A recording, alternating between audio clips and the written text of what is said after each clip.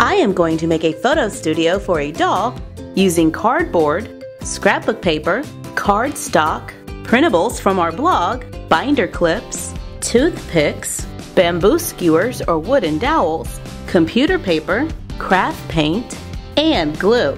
I start by cutting cardboard to make a large square. Place it on the folded edge of a piece of cardboard, trace it, cut on the lines drawn to make a corner room. However, I would like for the walls to fit on top of the base, so I'm going to cut the sides a little shorter. I double the cardboard on the base to give it strength, draw, cut it out to make a window. Cover the raw edges with paper, then cover with scrapbook paper. I chose to make it look like a brick wall with a wood floor and white trim. Then I covered the outside as well. To help hold the walls in place, I covered thin strips of cardboard with paper, then glued them around the edges to create a tray for the walls to lean against, making a one-room studio that can fit above our box room stores. Cut a bamboo skewer or skinny stick to the desired height, cut 3 smaller pieces, glue them evenly spaced around the bottom, glue on toothpicks or mini wooden dowels for support, paint it, cut a square of black paper or cardstock, fold it on the diagonal in both directions. Cut on the fold, stopping just before the center point. On opposite sides, fold over the edge. Once all the sides have been folded over, glue the folded edge to the adjacent triangle. Trim the sides even, apply glue along the edge, then push it onto a piece of white paper. Trim off the excess paper, glue it to the painted wooden dowels, making sure that one leg is pointed forward to balance the weight to make lights with diffusers. On paperboard, I draw the outline for a camera, cut it out, and use it as a pattern to trace more. Cut them out, making sure that when stacked together, they are thicker than a toothpick or wooden dowel.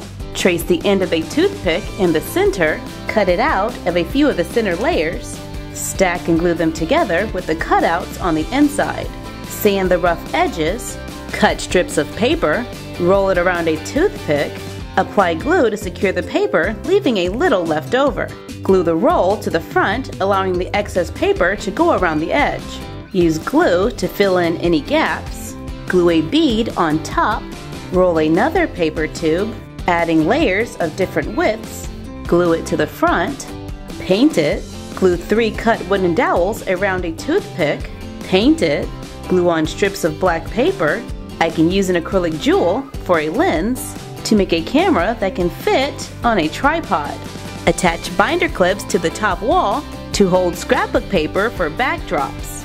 Add a stool from a previous video, cut out the printables from our blog, glue the printable on the back of the camera, add a few pictures to the walls, and you're done. Happy crafting!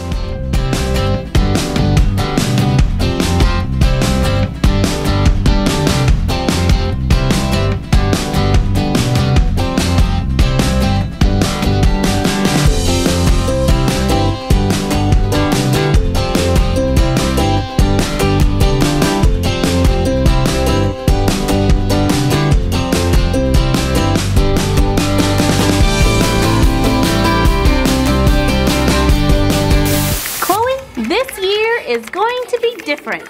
How so? No more bad yearbook photos for me.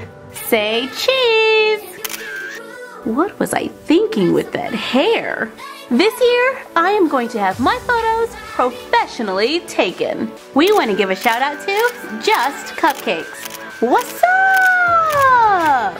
Say cheese! Cheese!